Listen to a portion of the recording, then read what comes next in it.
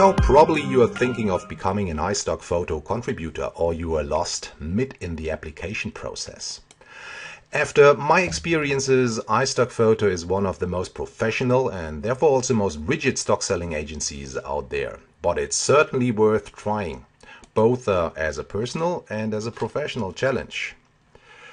This tutorial will deal with the iStockphoto quality standards for vector illustrations and will guide you step by step through a typical quality check before you would submit your artwork to iStockphoto for review. I'm going to concentrate on the technical aspects here, as laid down in the iStockphoto Stock Illustration Training Manual. So we are going to have a look at the correct file formats for submission. We are having a look at avoiding lack of editability. Also unconverted fonts, and especially stray points and shapes, open shapes, unconverted custom fills and strokes. The file which I prepared for this tutorial has actually passed the iStockphoto quality control and is now part of my portfolio on iStockphoto. Of course, I built in some typical flaws, errors and mistakes so that I can demonstrate by using this vector graphic illustration how you should check on your file in order to comply to iStockphoto quality standard. To begin with, let us deal with the issue of open, unclosed shapes. I prepared an Illustrator file illustrating that specific problem. Have a look at the shape here to the left. It looks fine at a first glance, but if I'm going to select it, then you can see that there are actually two anchor points which are not connected, and you should avoid this under all circumstances. It really doesn't matter if the stroke is set to none. If I apply a color here and scale up the stroke weight, then you can see that this is really a problem you need to take care of.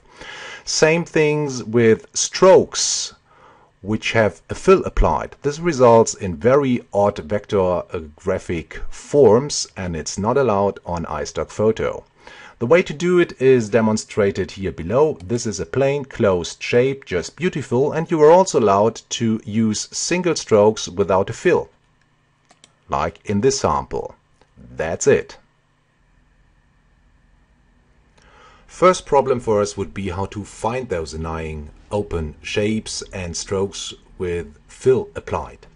Unfortunately, Illustrator offers no built-in routine for finding open shapes and strokes with a fill, but we can find some very helpful plugins and scripts on the internet. If you're working on Illustrator CS3 to CS5, you can go to this webpage, rj-graphics.com/software/plugins.html. There you will find, amongst other things, the concatenate and the select plugins. You can download those plugins here, follow the instructions and integrate this into your Illustrator CS3 to CS5 installation. I'm, however, working on Illustrator CS6, and since Adobe changed the plugin structure for CS6, those plugins unfortunately are not working anymore in Illustrator CS6. There is a fine workaround offered though at the Adobe Community Forum. forums.adobe.com/thread/10.34.9.37. Here you can find a JavaScript for selecting open paths in Illustrator CS6. Here is the small JavaScript. You need to copy the script and then to use a text editor, a plain text editor of your choice, Notepad or Notepad++, to save this as a plain JavaScript file. Just follow the instructions on this website. Once you have prepared your JavaScript, we can return to Illustrator. If we want to use this JavaScript in our Illustrator installation, we need to integrate it.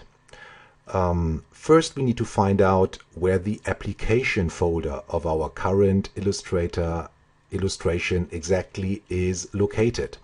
We can get this information from the main menu Help, and there we got the system info.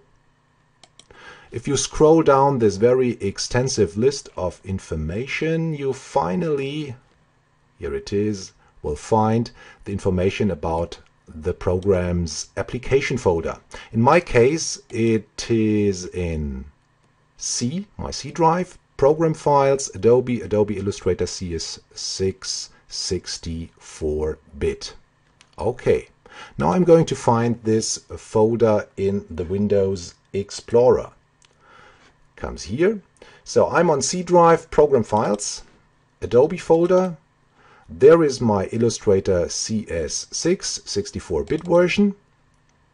And if you're inside this folder, check for the presets folder. If you open this, you will reach a language folder. And inside this folder, I have the scripts folder.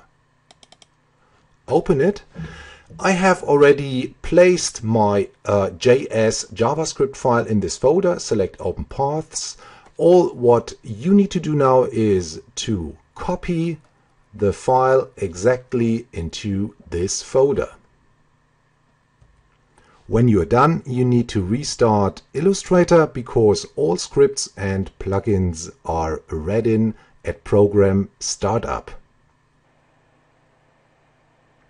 Once you have restarted Illustrator, you should have access to the script now by choosing File from the main menu and then look out for the script section, and voila, there it is. Select Open Paths. I'm going to try it right away. So I'm running the script and might take some time, but then, oops, a lot of objects are selected. So those are all objects which are open paths. Some of them might just be single strokes without a fill, but some forms probably will not match the iStockphoto quality standard. So I need to have a closer look what's going on here in my file. I then can see that most of the selected objects actually are single strokes with no visible fill applied, and those strokes are just representing scars on the shark's head. So this is absolutely okay. But then on an even closer look, I can see that there actually is a form which is not closed. In this case, the shark's jaw. I need to take the selection tool to deselect everything, and then I'm going to have a more specific look at this object. Here are obviously two anchor points which aren't connected, and I need to fix this problem. It's a good idea probably to isolate the selected object, gives me a better impression of what's going on here. In order to fix it, to close the shape, I'm going to take my direct selection tool, the white arrow here, and then I'm selecting one of the concerned anchor points, and then I'm shift clicking the second one. And now in order to join them, I can just choose from the main menu Object, Path, Join, and the shape is properly closed. I'm ending up here with one superfluous anchor point, and I can also clean up manually by using the pen tool here, or more specific, the delete anchor point tool. I'm just clicking on one of the anchor points and it's going to be deleted. So now I can get out of isolation mode, control the shape again probably, and now everything looks fine. So problem solved. You carefully need to inspect all the selected objects by the script, just to make sure that no open shape or stroke with a fill applied is escaping this control routine. Finally, I would run the script a second time. So again, File, Scripts, select open paths. As I can see, the jaw is not selected anymore, so I fixed this problem. And regarding the other selected objects, well, I just make sure that they are really now single strokes and that no fill is attached. While all the objects still are selected, I can check on the color panel, and then if fill is in the foreground, I simply click None, and then I made sure that all open paths have no fill attached. Now, what about custom brushes, effects and filters? Your iStockphoto artwork must not contain custom brush strokes, effects or filters. Brush strokes need to be converted, or as it's called, expanded to vectographic shapes, but effects and filters you should not use at all. In order to detect custom brush strokes on your artwork, I'm going to deselect here first, we can actually use some built-in Illustrator routines. Choose, select from the main menu, and then Object, Brush Strokes. One object is selected in my case, and I need to inspect this a bit more. It's a reflection in the shark's eye. Now, if I want to see what's really going on here, I would trigger the Appearance panel of my Illustrator installation. There I can see that this is actually, accidentally I applied a fill, that this is a stroke with a 3-point oval brush applied. I need to expand this form into a plain vectographic shape, and this is actually pretty easy. Under Object, Path, and then Outline Stroke, I can just convert and expand the affected brush. As you can see now, it's just a vectographic shape and no custom brush is involved. Now, effects and filters you should avoid under all circumstances. In order to demonstrate how to find those effects and filters, how to track them down in your Illustrator file, I'm going first to implement one of those effects. So I think I'm going to select here the outer form marking the shark's eye, and then I'm going to apply a typical effect. Let us say an stylize effect, drop shadow. So I need to confirm the drop shadow dialog here. Okay, then it's applied, right? So not that those kind of bitmap-like effects do really not look nice on your vectographic artwork. If your file is not supposed to be rejected by the iStockphoto reviewers, you need carefully to avoid those filter and effects. You can track those effects down by, for instance, checking your layer structure. If you check on the circles here to the right of every object and layer, you will eventually find a filled circle. That means an appearance is applied. In your vectographic artwork, opacity and gradients as a appearance are absolutely allowed, but if a filter is involved, like in this object, you should not try to convert this or to flatten the appearance. You just delete it. So I'm going from the appearance panel here to select my drop shadow effect, and then I am deleting the effect again. So before you submit your file to iStockphoto, you would check on every single object involved. Is there appearance involved? Is the appearance based on opacity changes or on a gradient? That would be okay. Or is it a filter effect, which I probably just accidentally applied? We also need to make sure that our artwork contains no stray points. Stray points, well, happen all the time. You just use your pen tool, you click once on the artboard and then probably shift to another tool and forget about the point you just created, you have a straight point. I'm going to downscale the view. Fortunately, Illustrator has also a built-in routine dealing with this problem. So you can just choose Select, Object, and then Straight Points.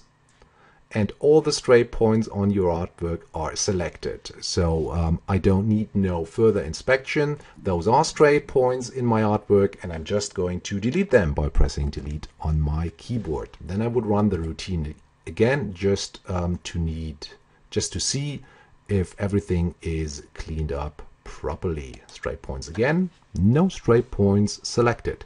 In addition, I can do a complete cleanup routine based on Illustrator defaults. It's under Object, Path, and then Cleanup. So here it is. I'm checking on straight points, unpainted objects, and empty text paths. So just press OK, and hopefully you will also get the notice no cleanup was necessary. Then everything is fine. Now we already are reaching the final steps of our cleaning process. If you used types, fonts in your artwork, you need to convert them into vectographic shapes like you would do in any professional vector file. But on iStockphoto you also have to regard copyright issues, so only use types and fonts with the proper license. You can convert types by selecting them and then choosing Type, Create Outlines from the Type menu. Right, and then you end up with vectographic shapes. However, I'm not going to integrate this anyway into my file, so it was just for demonstration purposes. Also, all guides need to be deleted from your artwork. So if you used guides for your working process, you need to clear them by choosing View Guides, Clear All Guides. That would make sure that no guides are included. Then have a look at your Layers panel. All layers and objects need to be visible, so it's not allowed to have any object which is set to invisible in your artwork. All objects must be visible and unlocked, so it's also forbidden to deliver files with any locked object or a layer. Just check your file that it is completely unlocked and completely visible. So I cannot see any issue here in my file. Looks fine. Then make sure that all the content of your file is arranged in layers with appropriate naming, like for instance my background object here, the shark itself, and then I have some ornaments like the bubbles here in a layer. So it's very, very important that you organize your objects, and important objects you might also need to name further down in the layer structure, like the gills here, the scars, and yeah, well, that's it. Last step would be to get rid of all unused panel items like swatches or brushes, which are probably still in your libraries here. I'm going to have a look at my swatches. Well, I actually can see there are a lot of standard swatches which are obviously not used in my illustration. And also there are some brushes included. Now you don't want to submit those unused and superfluous panel items to your customers or to iStockphoto. Also, to deal with this problem, we have a pre-configured Illustrator routine, and in Illustrator CS6 you can find this under the Actions panel. If you scroll down, you find a standard action called Delete Unused Panel Items.